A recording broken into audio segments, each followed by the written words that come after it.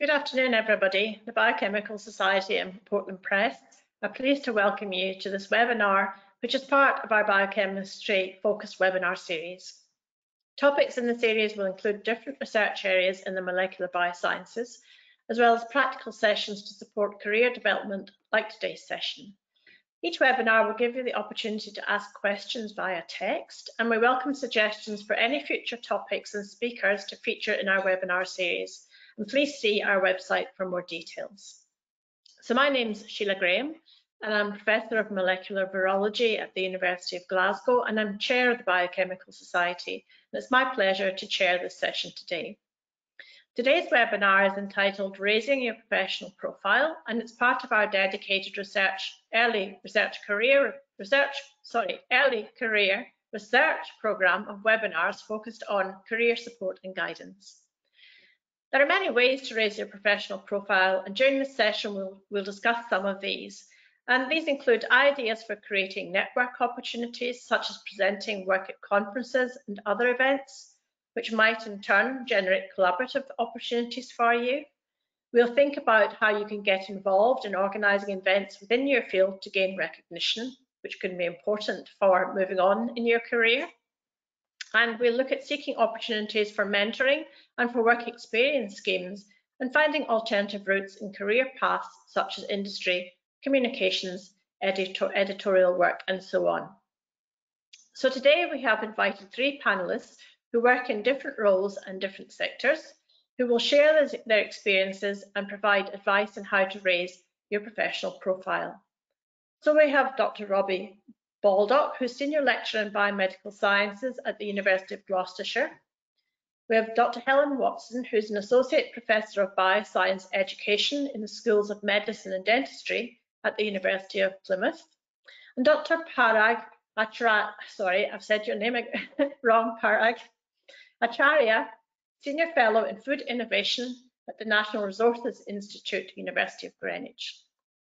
So each speaker will deliver a short presentation of about 5 minutes, which focuses on their career path and their experience. And the session will provide attendees with the opportunity to gain an insight about different ways that can help you raise your professional profile. And you'll be able to ask questions directly to the panel. Now, remember that the questions will be asked after each of the panel members have given their presentations. But please do send your questions in during the talk. If you have a question, please type it in the question box as shown in the image on the screen, stating who your question is for, and we'll try to answer as many questions as you can in the time we have allowed. So that's the introduction, and I'd like now to introduce Robbie, who's going to give you his presentation. Robbie completed his PhD at the University of Sussex, investigating mechanisms of DNA repair, before continuing on this theme at the University of Pittsburgh as a postdoctoral associate. In 2018, he joined Solent University, Southampton as a lecturer, and last year he was awarded funding from the Royal Society to investigate how the integrity of the mitochondrial genome is maintained. Robbie currently serves in the Biochemical Society's Research Area Committee for Genes, and has recently joined the University of Gloucestershire as a senior lecturer to develop a new biomedical science degree, which I'm sure he's finding very exciting. He's also part of the Early Career Research Taskforce for the Society's publisher, Portland Press. Thank you very much, Robbie, and if you can continue with your presentation. Thank you very much. Just to confirm, you can see my presentation at the moment. Yes, we can see your presentation. Brilliant. So thank you very much for inviting me to speak about my own experiences of, sorry, I don't know if my screen has gone there. There we go. Let's try that again. Sorry, about speaking about my own experiences in terms of raising my professional profile, and hopefully I'll be able to offer some advice for others, potentially on activities that you can undertake or opportunities to look out for. So I won't sort of go through this in too much detail, because thankfully Sheila gave a really comprehensive introduction. I started my career off doing my undergrad at the University of Sussex, studying molecular medicine, and my third year project was actually on investigating fruit flies and their developmental processes. And so I sort of continued along the sort of research track, did my PhD at the University of Sussex. I spent a couple of years at the University of Pittsburgh, and you can see over here the Cathedral of Learning in Pittsburgh, fantastic city to live. And then more recently joined Solent University to develop a new program, and now essentially doing the same at the University of Gloucestershire. So lots of exciting times ahead. So in terms of some of the points that Sheila initially introduced, I wanted to sort of cover essentially sort of 4 points. So first of which is creating opportunities for networking.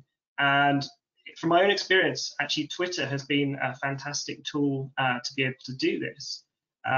First of all, it has this fantastic scientific community that are very active and engaged, and they're overwhelmingly supportive.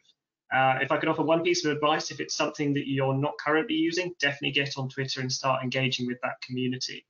It also gives a great opportunity to create discussions. And as you'll see in a moment, it gives you the freedom to essentially network with people with shared interests, you know, whether that's a very niche area of your scientific field, but it kind of breaks down barriers that you might have through sort of geographical location, which is the kind of way things are moving forward and have sort of been forced in the last year. The other thing to mention is there are other platforms that you can use, such as LinkedIn. It's just to be aware about who the audience are for those particular platforms. So for example, with LinkedIn, it's a little bit more formal. It's for your sort of qualifications, certifications, your career history.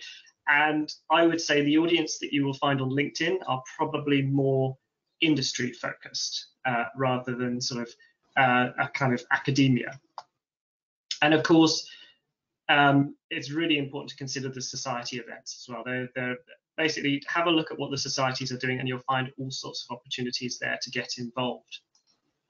And so some of the things that I've been involved in the last year, again, is some of the events of the Biochemistry Focus webinar series that you're actually attending currently.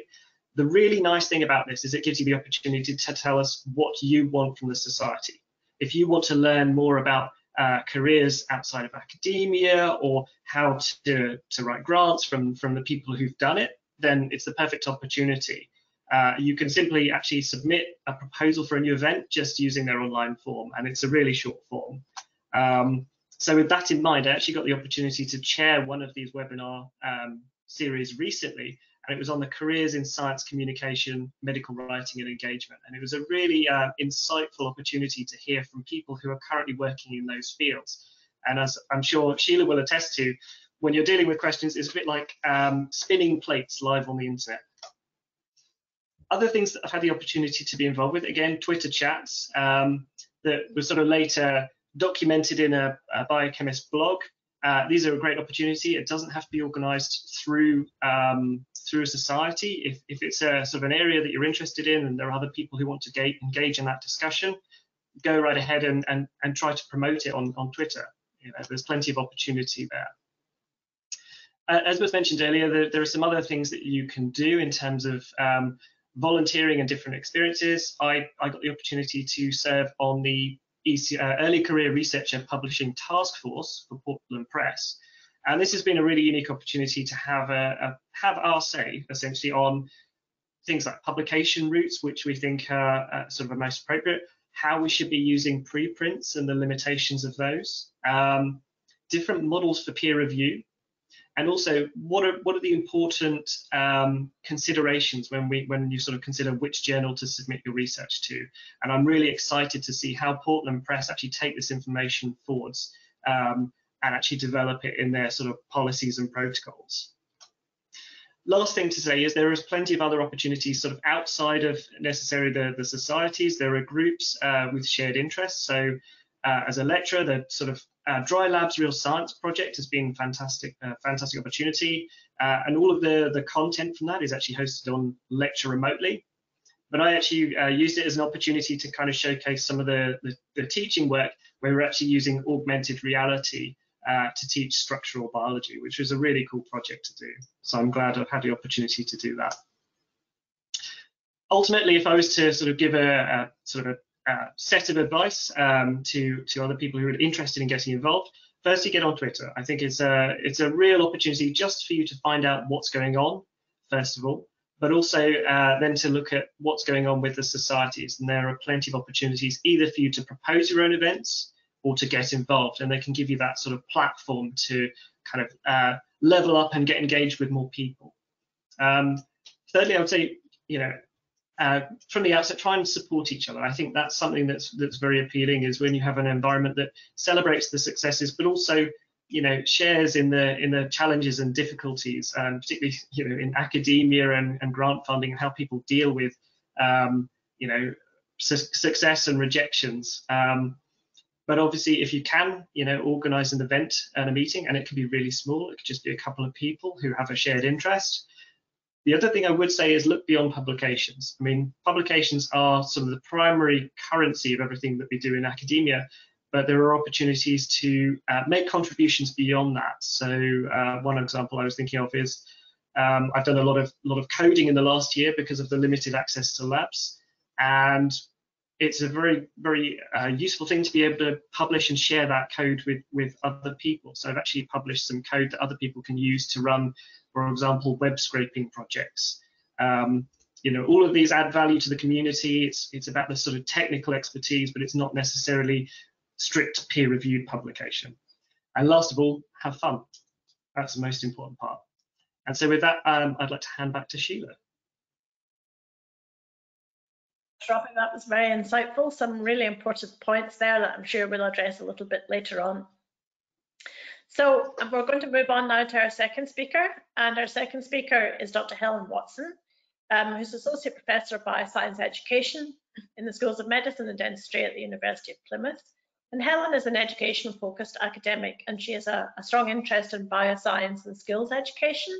She chairs the School of Medicine, Dentistry and Biomedical Science Athena Swan Self-Assessment Team and co-chairs the University Self-Assessment Team. She's a strong interest in widening participation in higher education, and she's the co-lead for this for the medical school. She has had a long-standing involvement with the Biochemical Society, where she chairs currently the Education, Training and Public Engagement Committee. So thanks very much, Helen. It's over to you. Thanks, Sheila. Can you see my screen okay? Yes. Ideal, thanks.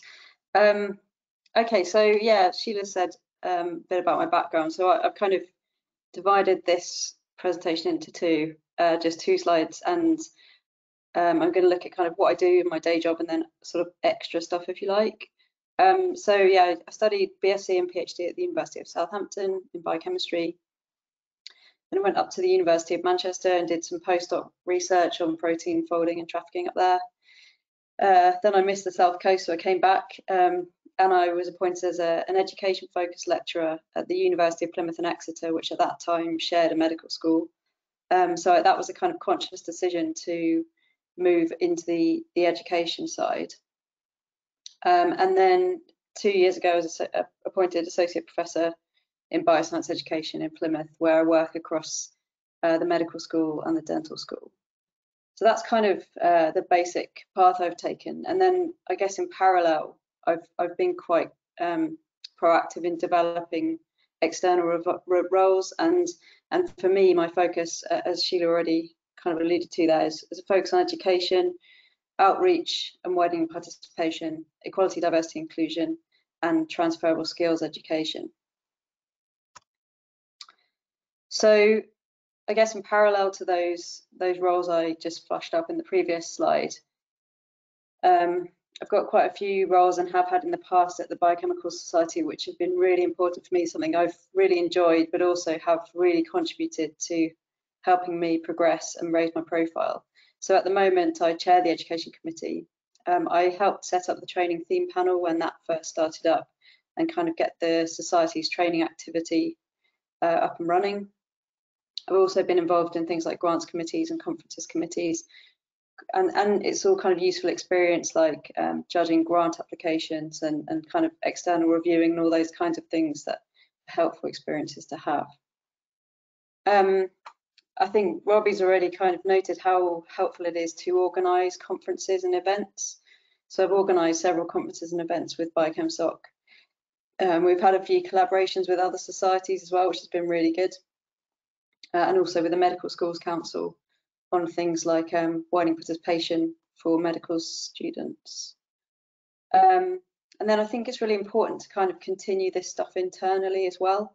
So I've done similar things within the University of Plymouth. So me and a couple of colleagues run an education scholarship event twice a year, which is, it's a low-key thing, and we don't have huge numbers of attendees, but it kind of keeps that ticking over nicely, and it makes sure, you know, that my profile internally as well is kind of maintained.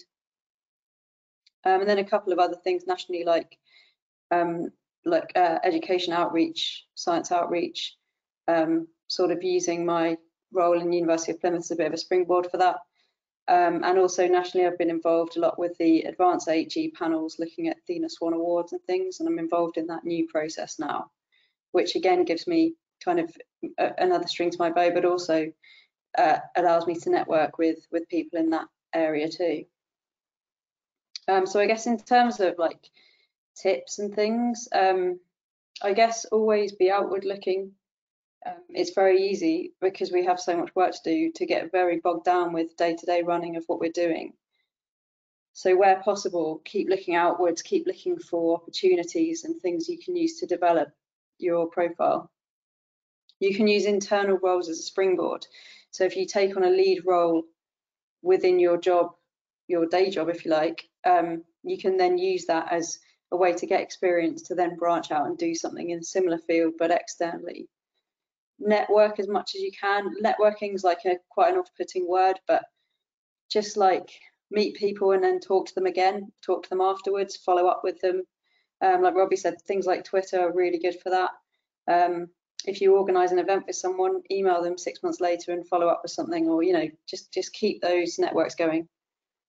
Be collaborative. There's too much.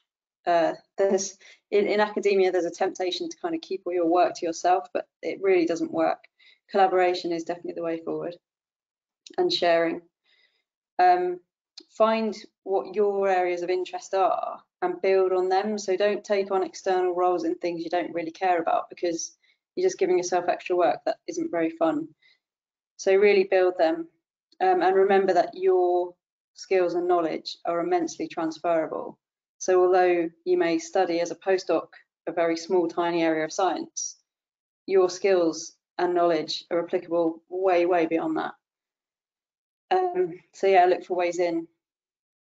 For me, being an organizer of conferences has made me more visible. So it can be a bit intimidating, but it means everyone's sort of looking at you, but in a good way.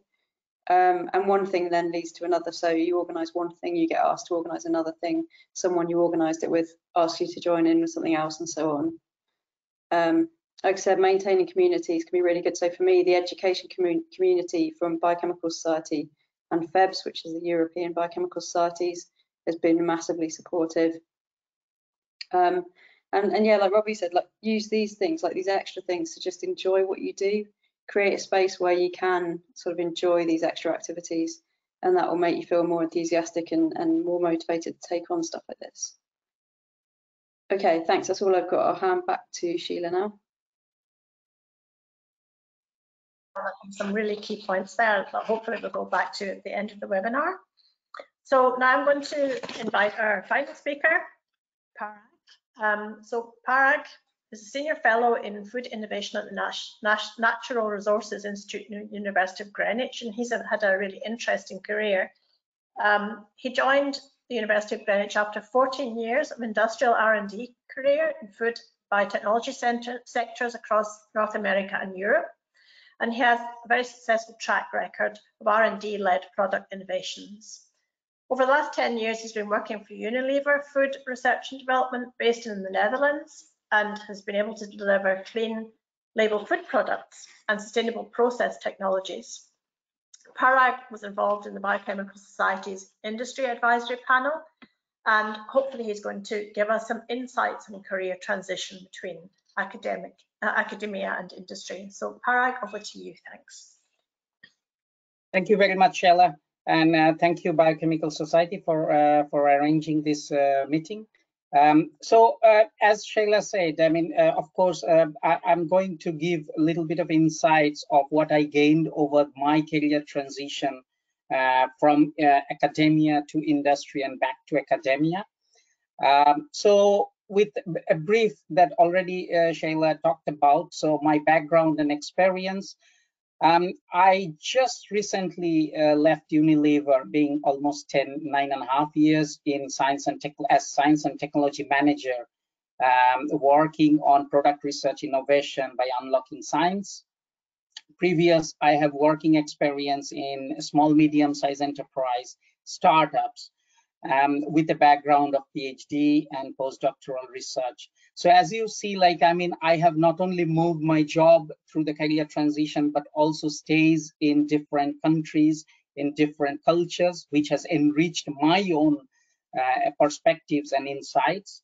In my current role in Natural Resources Institute, I'm leading the climate smart food technologies and innovation, also supporting the enterprise activities. As you know, that many of these UK universities, I would say all of the UK universities are slowly transitioning into more industry partnerships and areas of application and applied research. One of my interest point is is about the plant-based food, so plant protein-based food and algae. Also, I'm leading the Medway Food Innovation Center. It's actually a brand new innovation center that is coming up, and that's actually intrigued my interest to leave the industrial research setting and join here to lead that whole activities.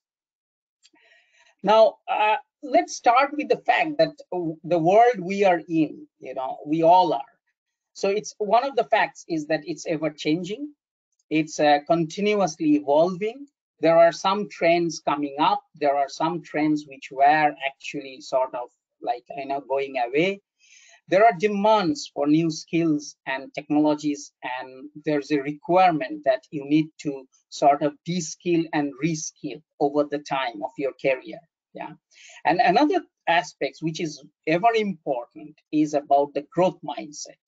Yeah. So with that, I think there were one experience that we all are having positive in a negative way is about the COVID. That actually it has impacted all of our life, the career, the work.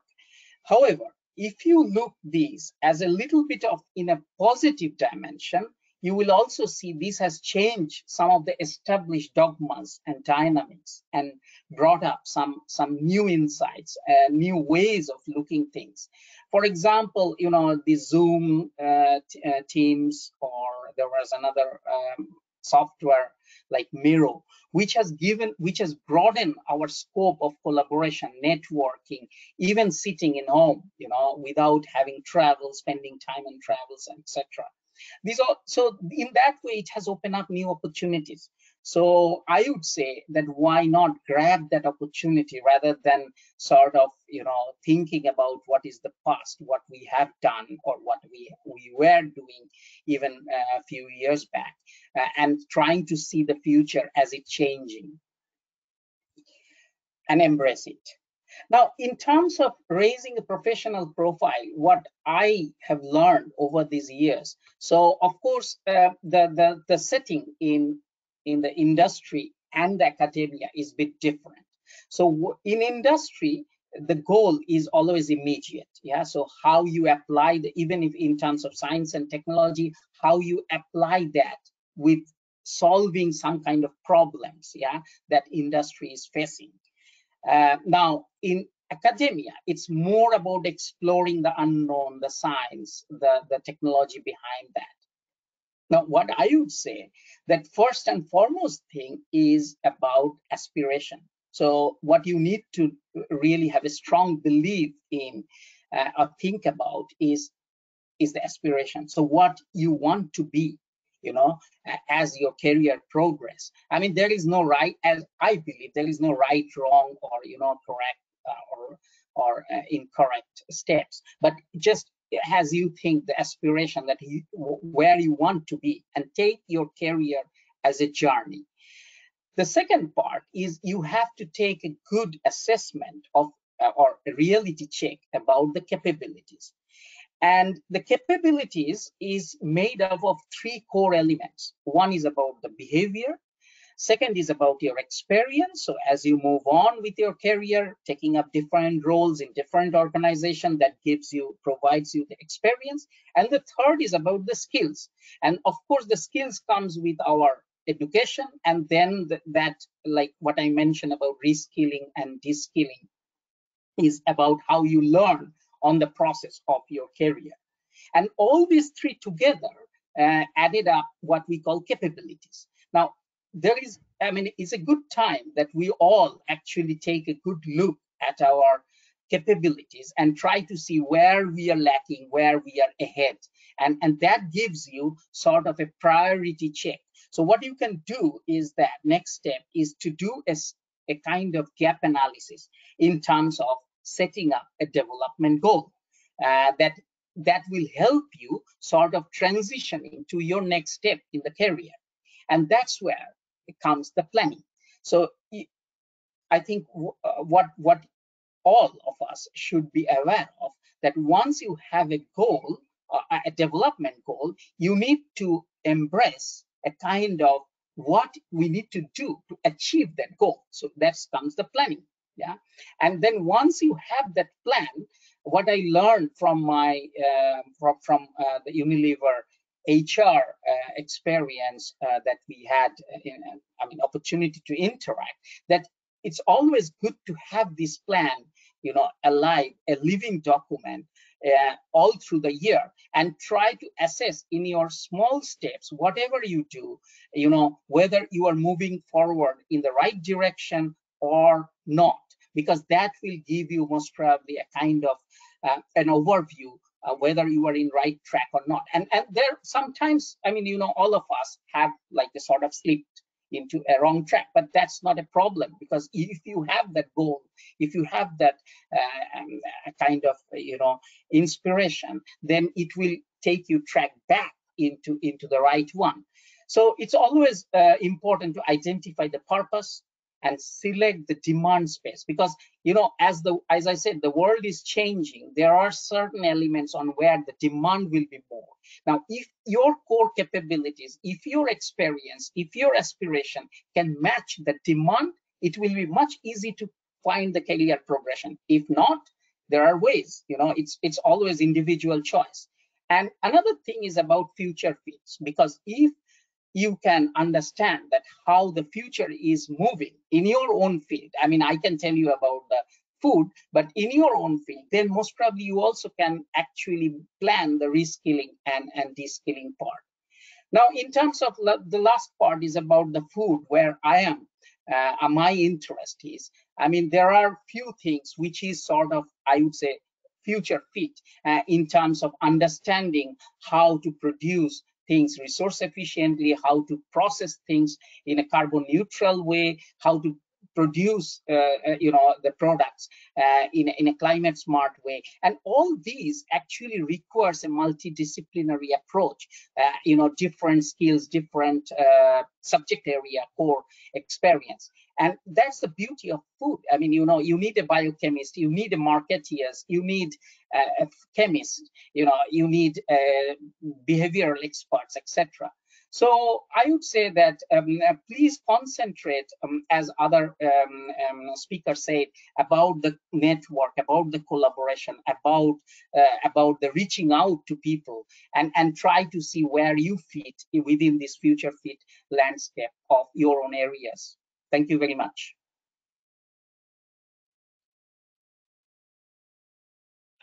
I really liked your aspiration cycle and how it went from the beginning to the end. I think that's perfect for thinking about careers.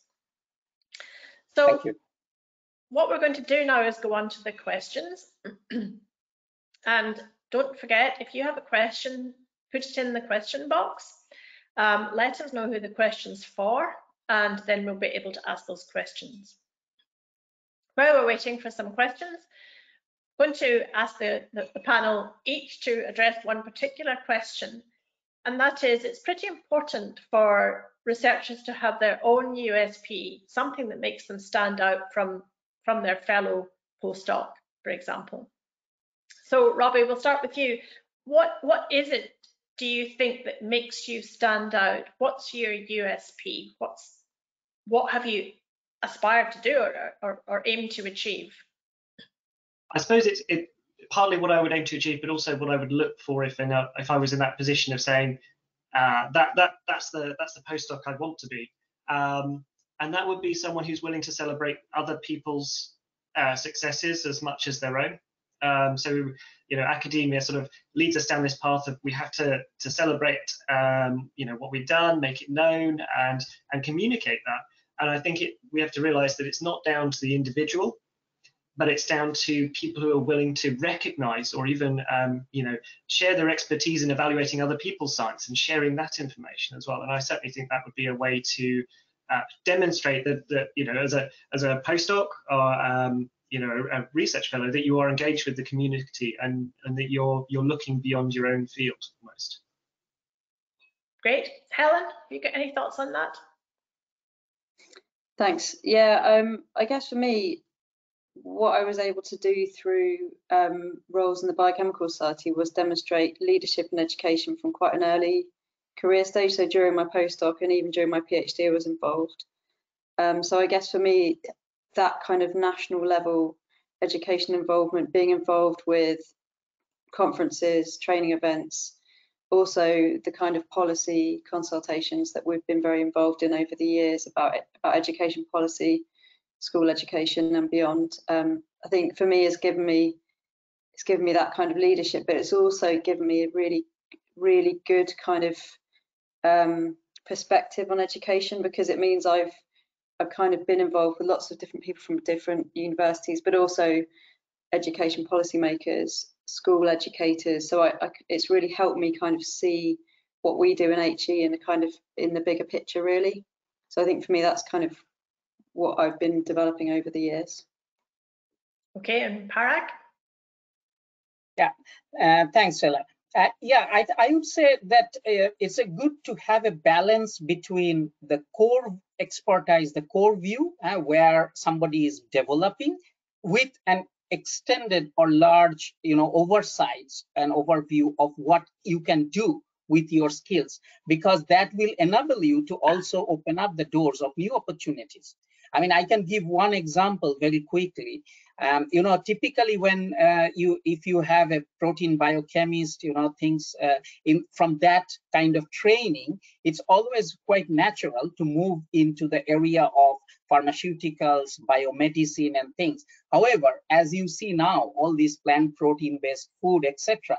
I mean, this is also a broader horizon of a protein biochemist can also contribute to the food and other areas. So it's a kind of little bit think ahead or I think broader, I think will help you. Thanks, great. So I think Helen brought up the word leadership and everybody talked about skills. And I think, personally, I think that's really important. I think often early career researchers don't see themselves as leaders. And I think getting into the mindset where you can be a leader really quite early on in your career is important. And to consider your skills outside of your bench skills, really. So have any of you got any ideas for the audience about how best to develop leadership skills? Helen, do you want to address that? Thanks, yeah. So I guess things you can do, as I say, as a postdoc, is you can mentor junior postdocs, you can mentor PhD students. So that's kind of like the obvious example in a lab environment, for example. But I guess, you know, you can always branch out with a postdoc, although you are to some extent chained to your bench and need to publish. You still have the ability to, say, run a seminar series or do some teaching or do some science outreach. So you can sort of spend a little bit of time developing those skills outside of the lab as well. And I think that can help you kind of get experience and skills that can lead to other things. Yeah, and Parag, maybe address an aspect of that question to you. In terms of ECR, early career researchers moving forward, some kind of appreciation of management and business, even in academia, could be helpful. What's your thought on that? Absolutely, Sheila. I mean that's really important. I think that typically we concentrate much on our kind of scientific skills, the core skills, what do we say? However, it's also important to emphasize, particularly for leadership, is about the soft skills. How to work with others, how we communicate, properly.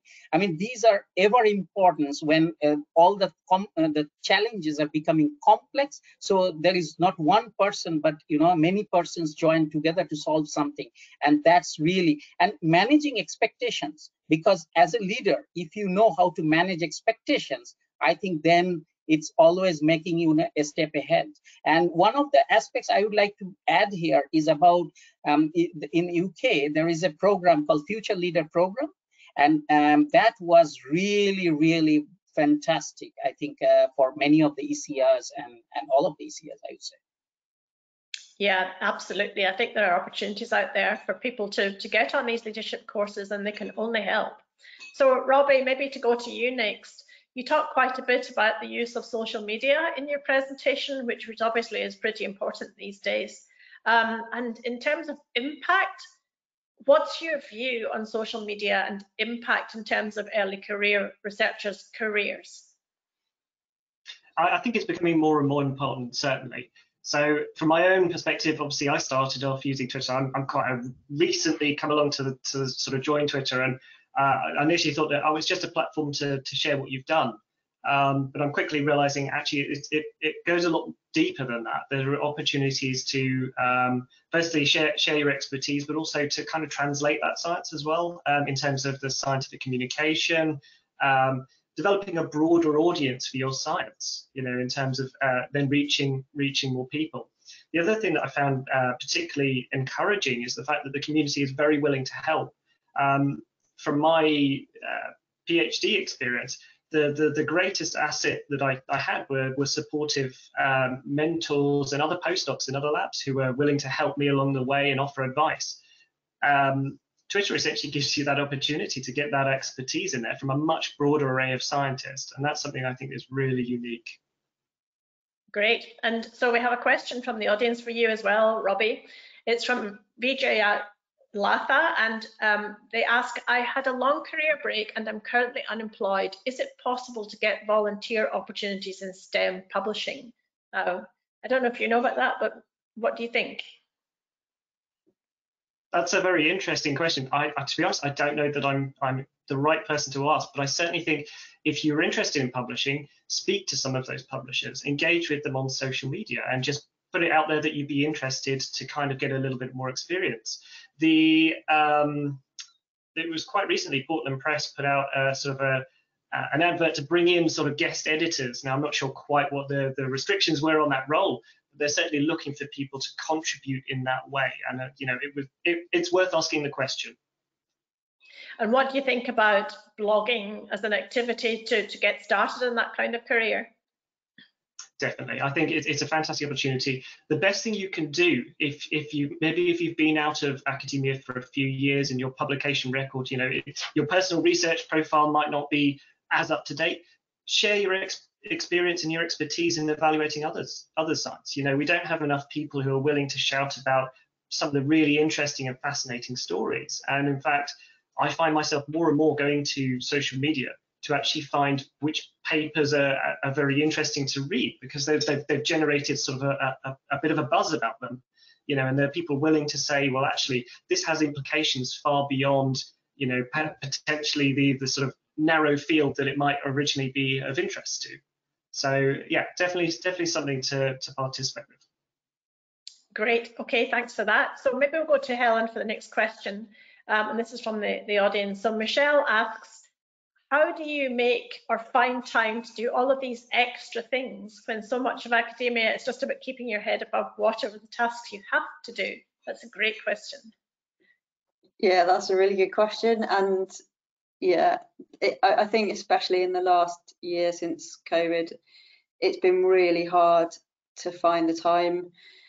I think it's about being organised about the stuff you absolutely have to do. So to keep our jobs ticking over, to keep the students happy, to keep our bosses happy and the university happy, we have to do those things. But I think you can be flexible about like when you do this extra stuff. So if you're writing something extra, so for example, something like a blog that Robbie was just talking about, or you want to write an application to say join one of the Biochemistry panels or committees, save that job for when you've got your best energy. So don't do it at 5 o'clock when you spent the whole day answering emails from students. Do it 8 o'clock in the morning, get it done, and then you can go through the motions. And I think I've realized quite recently that managing time is one thing, but managing your own energy is another thing. Managing when you work best, and then you can get things done in an effective way. But it is really difficult. The other thing I would say is, this is kind of what I was trying to articulate in my talk, I think, about tying in your external stuff with your internal stuff. So it's not like you're doing something at your university and something completely different outside. It's like you're doing similar things but at different levels. So some of the resources you may write for your university you can use outside as well, or some of the networks you have overlap. So I think it's about being a bit wise about making sure those things overlap. But yeah, I appreciate it's very difficult to fit things in, and I think this year has been especially difficult. I would follow up from that with ask your boss, or if your boss isn't such a person you could ask your mentor. If you don't have a mentor, get one. It's quite possible that your particular situation, whether it be industry or academia or whatever, may have certain criteria for promotion that your boss will want you to hit.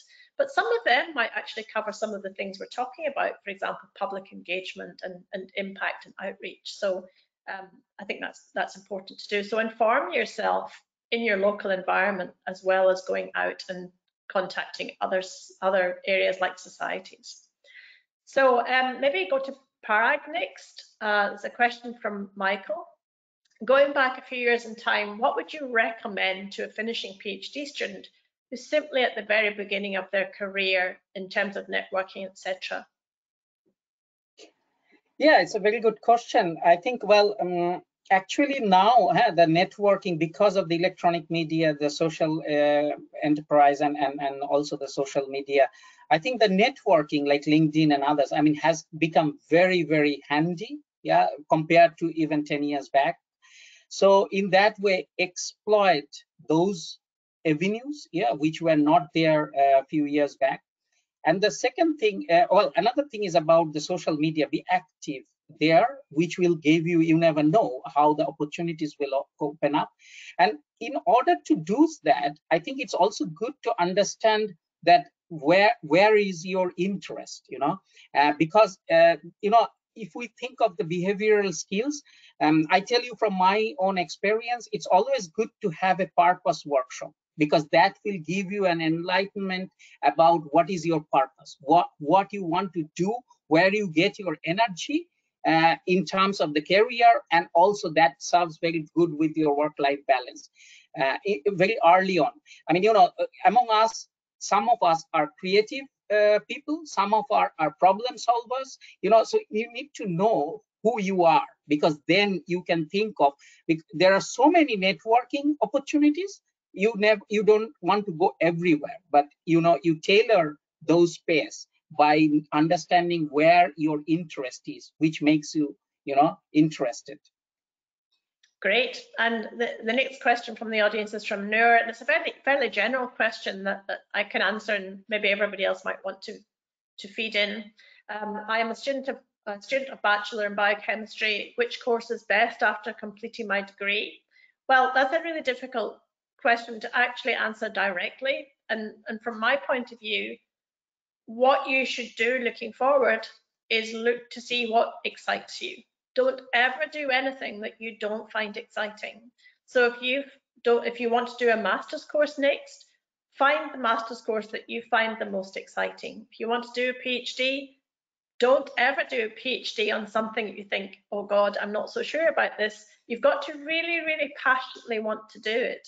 and that excitement and passion will carry you through any career. Robbie, do you want to feedback on that? Yeah, absolutely. I wouldn't contradict that at all.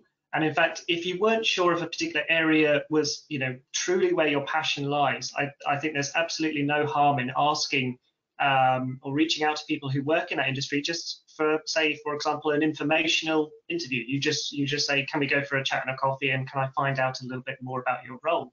And you never know, you might find that leads to another opportunity down the line to either, could be volunteer work, could be an internship, but it just gives you that opportunity to gain some certainty about where you want to be and what you want to do. Helen, have you got any advice on in that situation? Yeah, I agree with what's been said. Like, doing a PhD is hard, and if it's something you find boring or uninteresting, it's going to be way harder, because you have to do, you have to go through a lot of stuff. But I think what Robbie said, it's really okay to ask questions. If these kinds of decisions, taking on a PhD, for example, it's a fairly big decision, and don't just sort of think, yeah, I think it's probably okay, I'll go for it. Talk to the academics love talking about their research.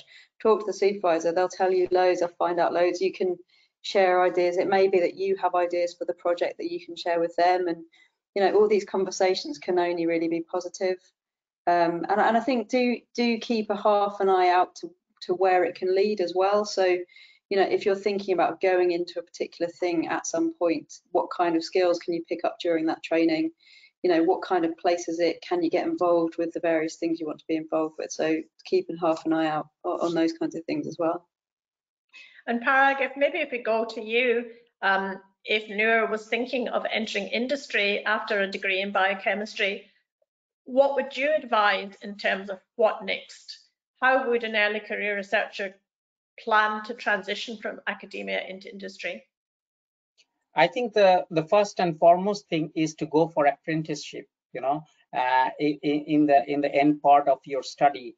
I think it always helps. I have seen people in Unilever from different universities across Europe and UK, where actually people after that either went back to the university and move into the career in academia, or joined in another industry. So I think that will give you a kind of an insight about, okay, do you like these kind of jobs, which is typical of an industrial setting, and if you actually decide to go for industry, I think it's always good to have, like Robbie said, discuss, like with academia, also discuss some of your friends or your seniors who are in the industry through social network, and try to understand that actually that meets your expectations.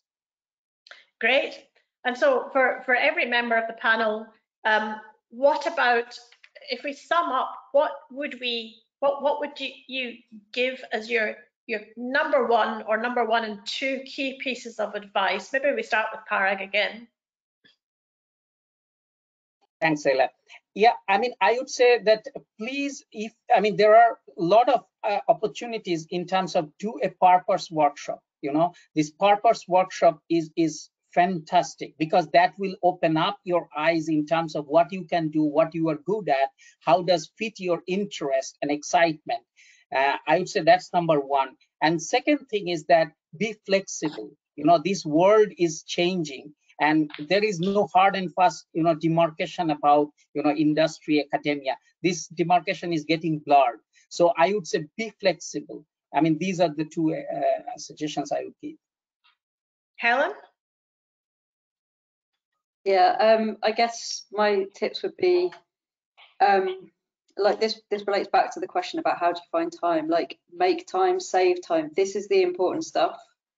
Whether you respond to that email today or tomorrow generally doesn't matter, but this is the stuff that really matters, and this is the stuff that actually, when I think about what I do, really makes me enjoy my job.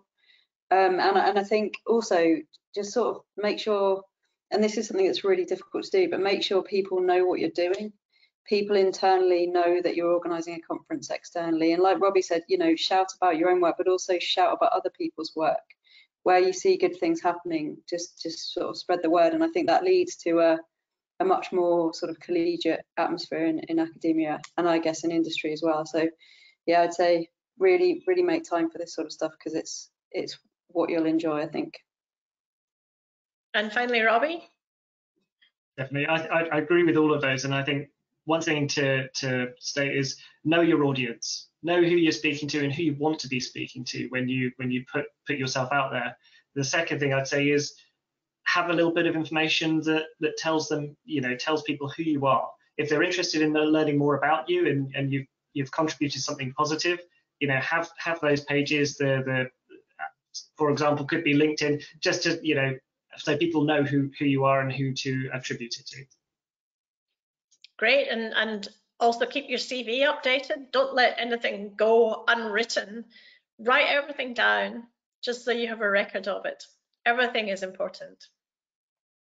Okay, we're going to wrap up now, and I'd just like to thank everyone for attending, and I'd like to particularly thank the speakers for some very illuminating presentations. I think we've covered a lot of very interesting aspects of early careers and what you can do to raise your profile.